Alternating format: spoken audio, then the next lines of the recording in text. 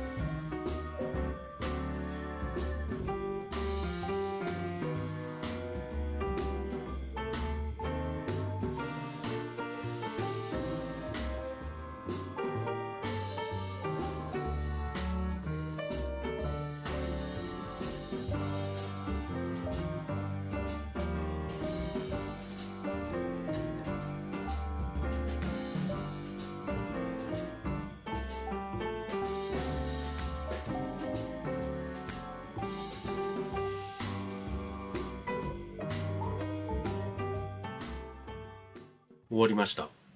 次は聖観世音菩薩様のご利益のエネルギーです。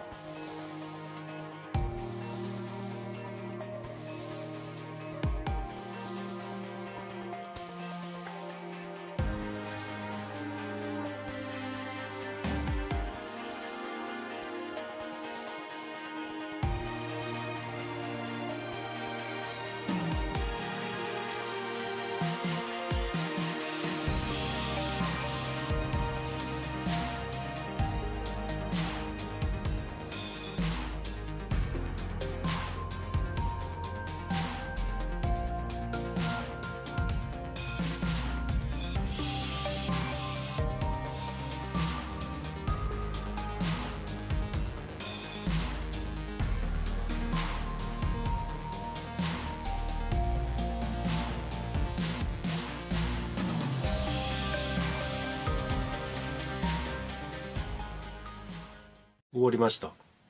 次は境内にある望叶観音様のご利益のエネルギーです。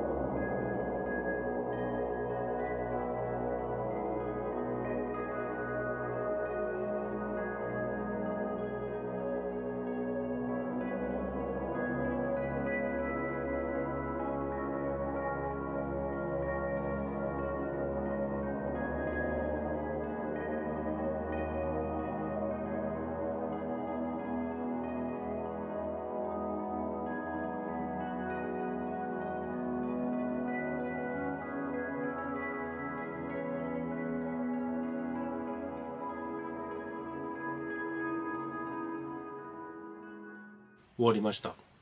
今回は以上です。ご視聴ありがとうございました。